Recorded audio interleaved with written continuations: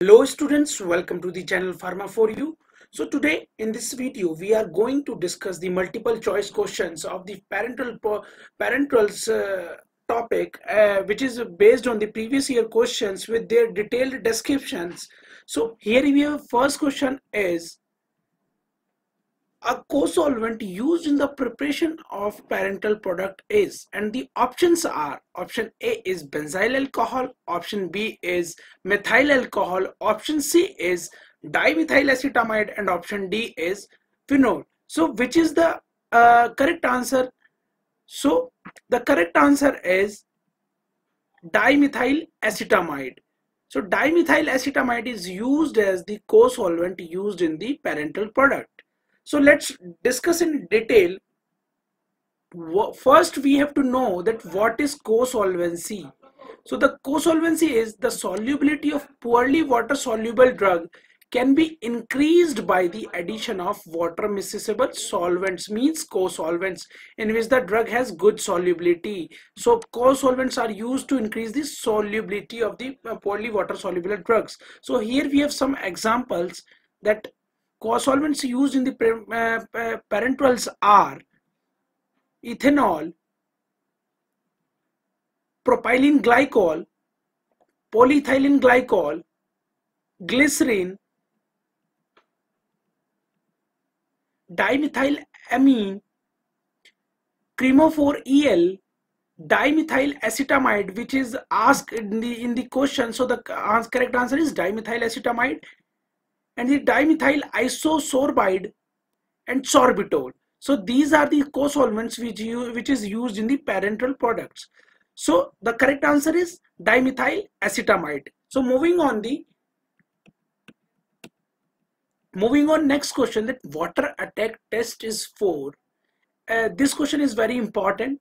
So the options are type 1 glass, type 2 glass, type 3 glass, type 4 type NP glass. So the correct answer is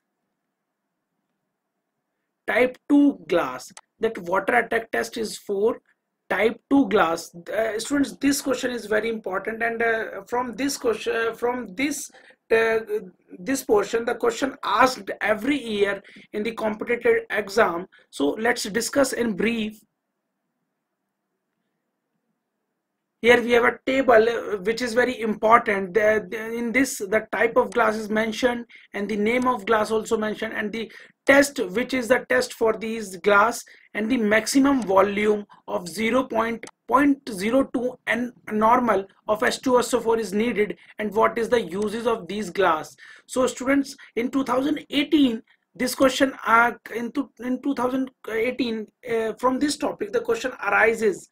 So the first question, the first is type 1 glass. So the type 1 glass is borosilicate glass, and the test is for powdered glass test. So hence the quantity of H2SO4 is needed is 2 ml. And what are the uses? Buffered, non-buffered, aqueous or oily injections are stored in these type of glasses.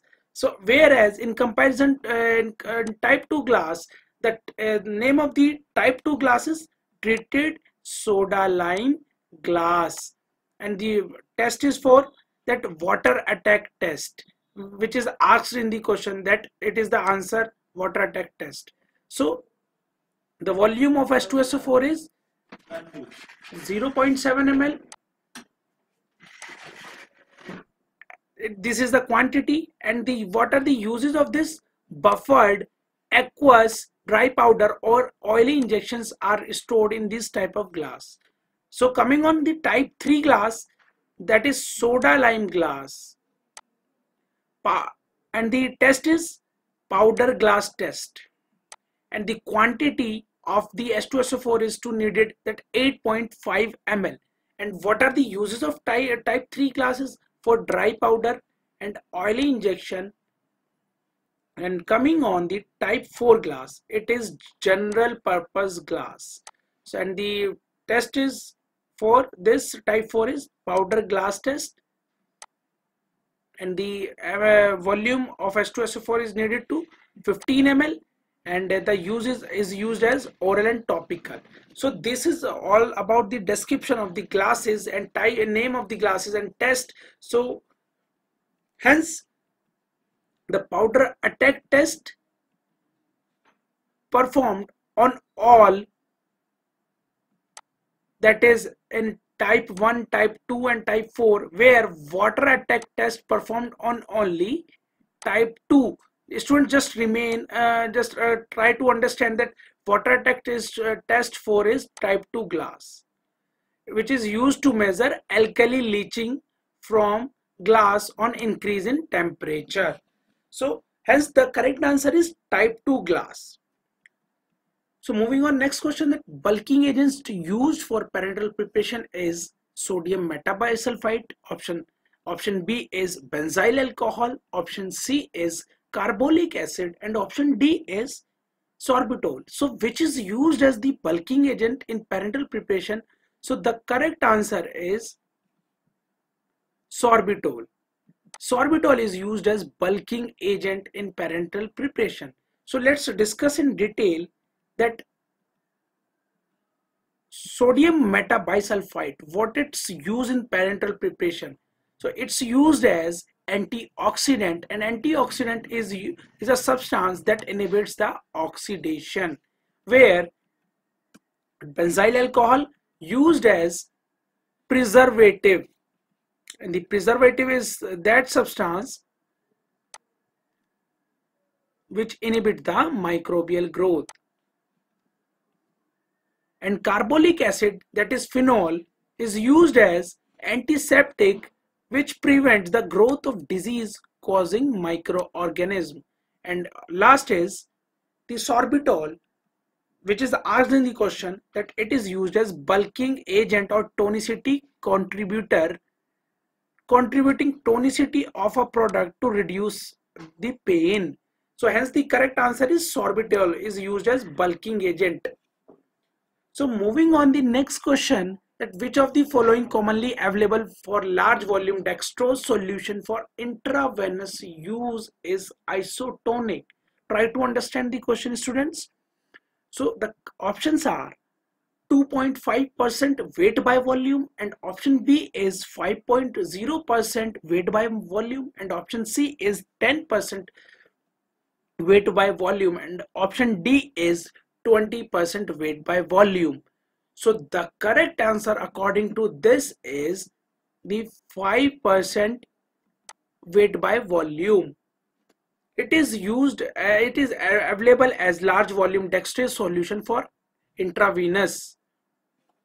So moving on, the explanation part of this, that when two environments are isotonic, the total molar concentration of dissolved solute is the same in both of them.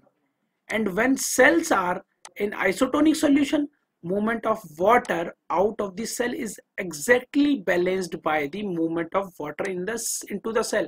Students, try to understand this as this paragraph with the so hence the correct answer is 5% weight by solution of dextrose is used as isotonic solution for IV administration. So hence the correct answer is 5%. So moving on, the next question, that water for injection differs from sterile distilled water as it is free from. Option A is carbon dioxide, option B is pyrogens, option C is preservative, and option D is antioxidant. In question, the question asks that water for injections differs from sterile water, sterile distilled water as it is free from, and the correct answer is pyrogen.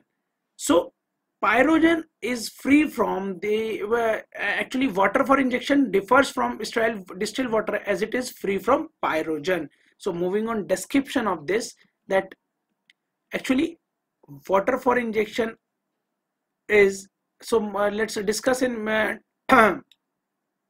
let's discuss in brief about the water for injection. So water for injection is highly purified water which is used as vehicle for injectable preparation. Students, try to note down that it is used as vehicle and prepared by distillation or by reverse osmosis. This is the process for which that water for injection is prepared, that distillation and reverse osmosis is the process. And USP requirements include not more than 10 parts per million of total solids and total organic carbon 500 ppb, where conductivity is done at 1.3 US at 25 degrees Celsius and 1.1 sorry at 20 degrees Celsius. And it is not required to be sterile. It's all about the information of the water for injection. So moving on, the sterile water for injection. Actually, what is sterile water for injection? So it must be sterile and stored in a single dose container, where water for injection is not required to be sterile, and it contain more solid content, that is 20 to 40 is the range is given. And they must be free from pyrogen, which is asked in the question, that sterile water for injection must be free from pyrogen and microbial contamination. Actually, pyrogen is the metabolic product of the microorganism. Pyrogen is produced by the microorganism, and most of the gram-negative bacteria produce the pyrogen. It should not contain pyrogen not more than 0.25 endotoxin per unit ml. It should also comply with sterility test. So hence, sterile water for injection differs from water for injection as it is free from pyrogen. Pyrogen is the correct answer.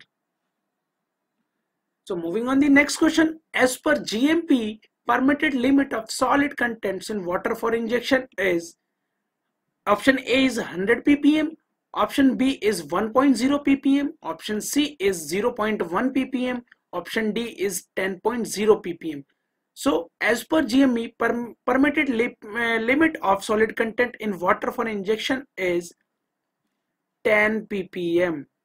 So correct answer is 10 ppm.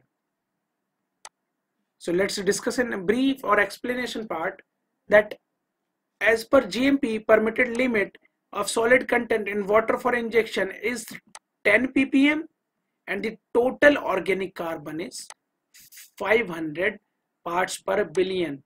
So this is all about the in this video. So please